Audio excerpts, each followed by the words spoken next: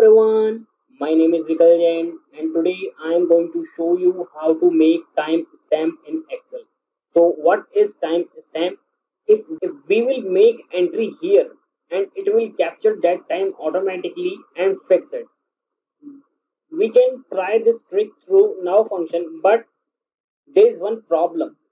If we will simply use now function and we will open the sheet after some time, so this time will update to that time.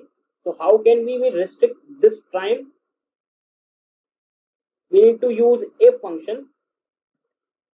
So basically, if we will post entry here, then we want time here. So that's why I'm linking this cell first. If this is not equal to blank, so double quote is the symbol of blank. And now here is the trick. If B4, which is your data entry cell, B4 is not equal to blank also, then we will use B4, else we will use now. Now what B4 will do here, B4 will restrict that time which already entered to this cell. Close the parentheses, first if has closed, now comma, if all conditions are not fulfilled, then we want blank. Close the parentheses and enter. Now we can drag and drop.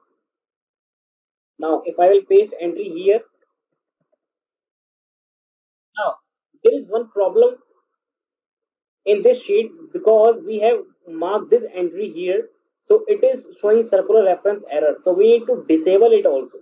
How can we do that? Just go to file options. Now in the options tab, go to formula. Now here we need to enable iterative calculation. Click OK. Now here is the time.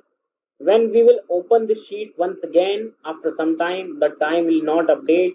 So keep enjoying and keep learning.